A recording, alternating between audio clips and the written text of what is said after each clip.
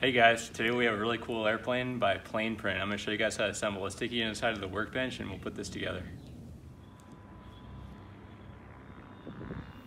So the first thing they need to do to start building your Icon A5 is print it out. If you guys are having problems with thin wall printing, I'll throw a link up in the top corner here for my thin wall printing. But just for this video, I'm just going to talk a few specifics on printing the Icon A5. So it's a little bit challenging to print the Icon A5 because of fuselage 2, 3, and 4. They're difficult to print because they have an open piece here, so the extruder has to change direction, so it's a little bit hard to get a good quality print on those pieces. For fuselage 2 though, Planeprint put a tune part in and they have fuselage 2 closed, and I printed that one and that one came out with a really good quality print, and then you just cut out the part. I'll show that in the video here in a second. But for fuselage 3 and 4, it's a little bit challenging because you can't change the Z-seam location, so you just kind of have to keep messing with the settings and get the settings tiled in just right. So let's start building this plane. This airplane took 74 hours and 20 minutes to print. Once you have all the pieces printed out, we're going to start assembling it. So the first part is you just want to make sure you get all the pieces cleaned up. So like a part like this has the brim still on it. So we're just going to cut that piece off and then use a little bit of sandpaper and clean up all the edges and make sure all the parts fit together nicely. The next part we're going to do is cut these 1mm carbon rods. You can use 1mm steel rods also for this step. These are just used for alignment for all the parts of the fuselage, so that way all the pieces fit together and all the seams line up. And then we'll just start assembling the fuselage.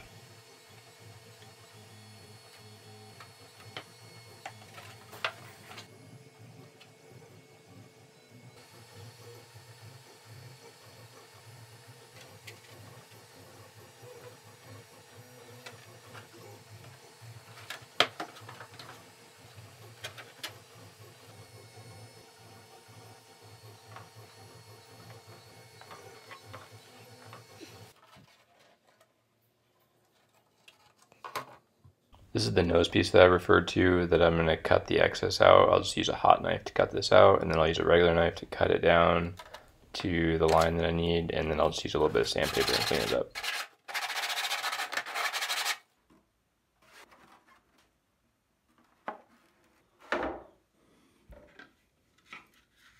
Next we're going to insert the fuselage spar, so we're just going to insert that into the rear portion, add a little bit of CA glue, and let that drain down into the slots on the spar, and that'll secure it in place in the tail, and then we'll just glue that into this fuselage.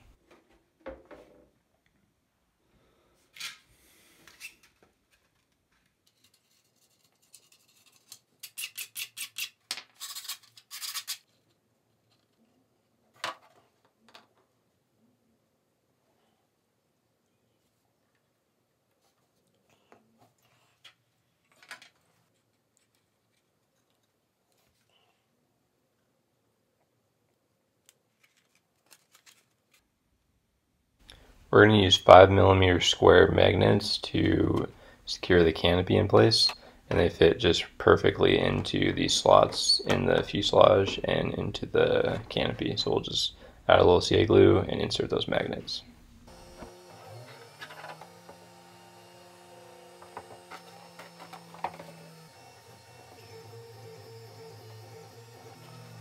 Okay, so if you guys are planning on testing this thing out on water and taking off on water, you want to make sure it's water sealed. So before I add any electronics or any wing on it or anything, I'm going to check and make sure that this part of the fuselage is all sealed off. So I already looked underneath and sealed up any cracks or any spots that look like there would be a little bit of leak, which is a little dab of CA glue. One part that I think is going to have some problem is this step here.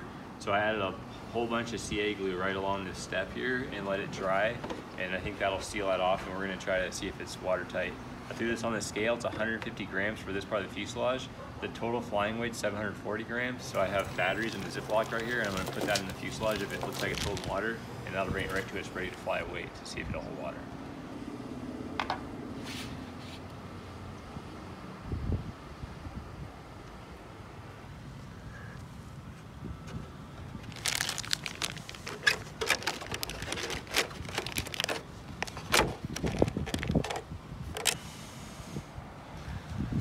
Okay, so it looks like a little bit of CA glue actually sealed this thing off. So it looks like it's all sealed up. We're not having any leaks in here. That's pretty awesome. So we're ready to continue to finish this plane up and get it ready for flight.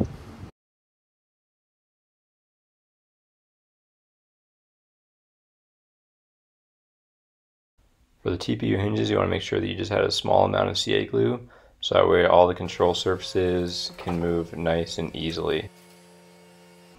For the elevator and rudder servo, there are these slots cut out in the horizontal stabilizer. We just need to cut those out with an X-Acto blade, and then we're ready to glue these parts together.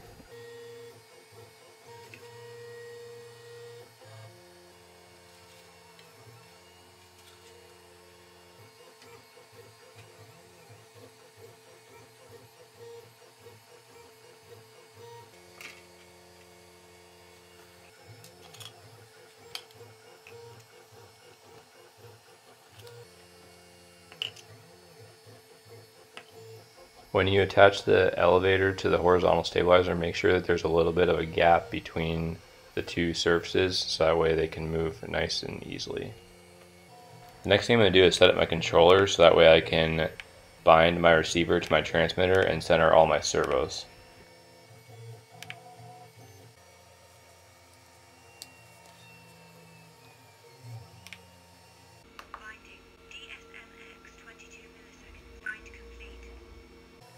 I'll be using 4 HS40 servos for this build, so I'm going to go ahead and plug them into the receiver, plug them into a battery pack, make sure that all the servos are centered, and then I'm going to remove these control horns, and then we're going to go ahead and try to insert them into the horizontal stabilizer.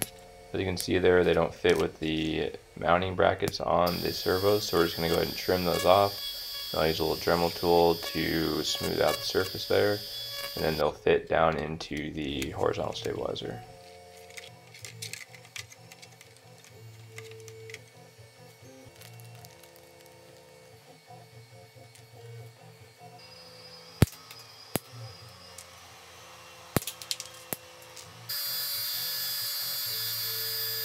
With the servos centered, then we can go ahead and add the control horns back onto the servos and make sure that the servos are oriented correctly with the control horns. And then we'll just go ahead and add some double-sided adhesive to the servo, and we'll stick that to the servo mounts.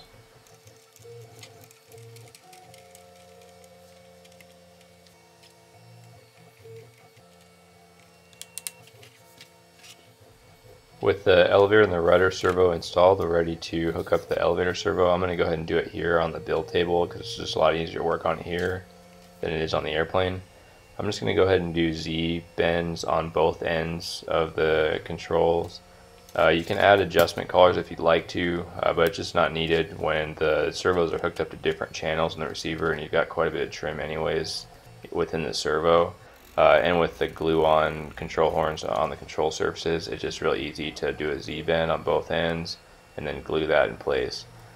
We need to add a servo extension to the servo to connect to the receiver. I'm going to use a 600mm extension here, and Planeprint recommends you just solder them because these connectors don't actually fit down into the fuselage all the way. So I'm just going to use a long extension and then tape them together, and then just not insert those connections all the way down in the fuselage. If you do solder them, you'll be able to pull the wire a little bit tighter and not have as much bunched up right there at the tail.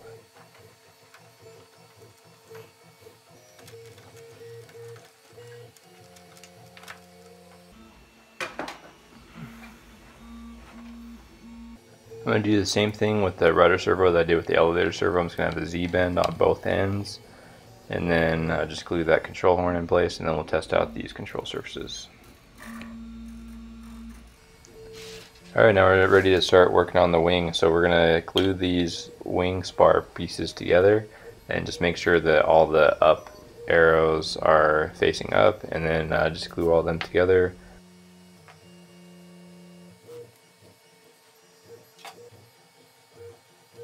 To glue the spar onto this portion of the fuselage, I just measured it, marked the center, and then glued it in place.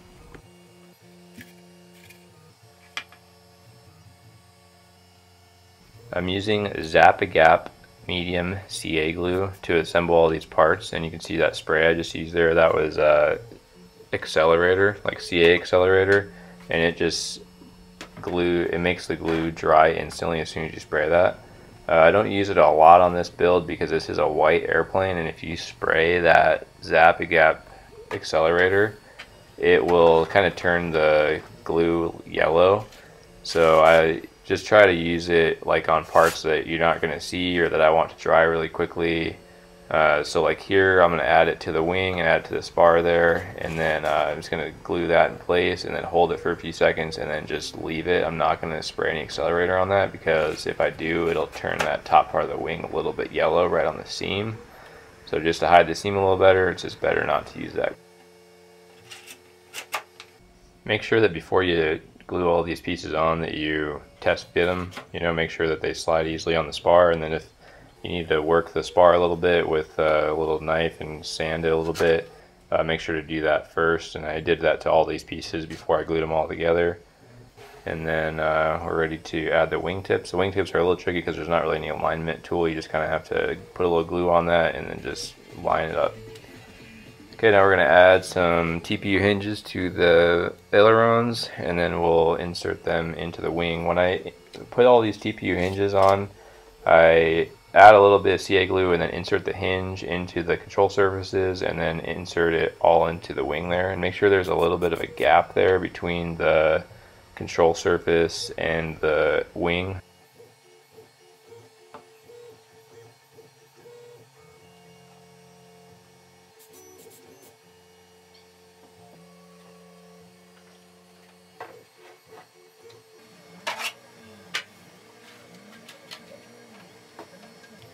Now we're ready to add the aileron servos. So again, we're going to cut the mounting brackets off of the servo, and then we'll add the double adhesive and adhere them to the servo mounts, and then we'll add an extension to the servo, and then we'll just slide those extensions right into the slot in the wing and secure the servos in place.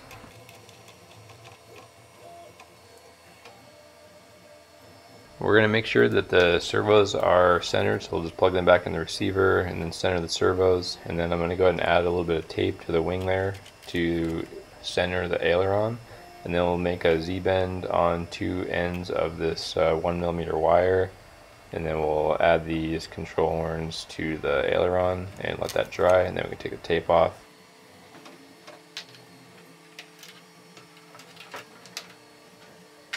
Just a few more things to do and we're finishing up this plane, so we just got to add the motor and the ESC. So if you see the motor there, the shaft is facing the wrong direction, so we need to reposition it. So we're just going to remove this Allen key out of the motor. We'll set this onto a socket and then just tap the shaft down so that way it's facing the other direction. There's a little keeper on there, we'll take that off, and then we'll insert the Allen key back into the motor. There's a few different motor mounts that Planeprint allows for you in the files, so you just need to hold up the prop and the motor and make sure that you get the nice spacing there between the prop and the cowling. So for me, this flat one works the best, so we're just going to secure these two motor mounts together with some screws and attach the motor, and then we need to make sure that the ESC is hooked up correctly, that the motor spins the right direction with the prop. So I'm just going to hook that up to a battery and then put the prop on there and just make sure that it spins the right way, and then I just need to flip the prop around and change the direction of the motor by just changing the hookup of the ESC. And once I have that hooked up correctly, we're going to insert the motor into the fuselage, and then we'll just secure that in place with a few screws.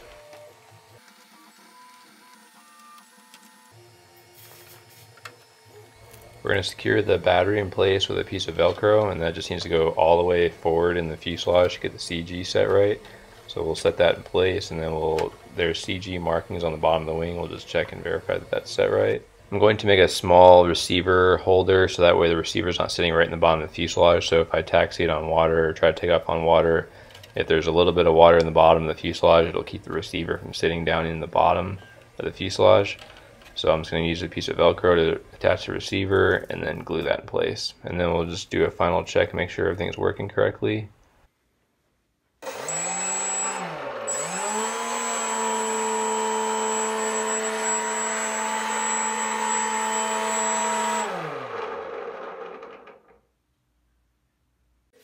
And we'll finish this plane up with a nice set of decals. Thank you guys so much for watching this video. If you guys need any of the parts that I used in this video, I have all of them down in the description, linked in the description. I also have my surface layer 3 settings in the description also, so if you guys are having problems with 3D printing, you can use my settings and see if you can get a little closer. Thank you guys so much for watching this video. Make sure to check out my YouTube channel for any other airplane builds. I have a lot of other 3D printed airplanes and a couple other builds on there that you guys want to check out. We're going to throw this thing on the scale. So to get the CG set for this plane, I had to put a 200-gram battery in the nose of it to get the CG right. So that brought my ready to fly weight right to about 800 grams, which is about 60 grams overweight. And most of that's because of the battery. I do have 2 of the pieces of fuselage were a little bit overweight. Click the link up in the corner for the full maiden flight video, and I'll see you guys in the next one. Thanks you guys for watching.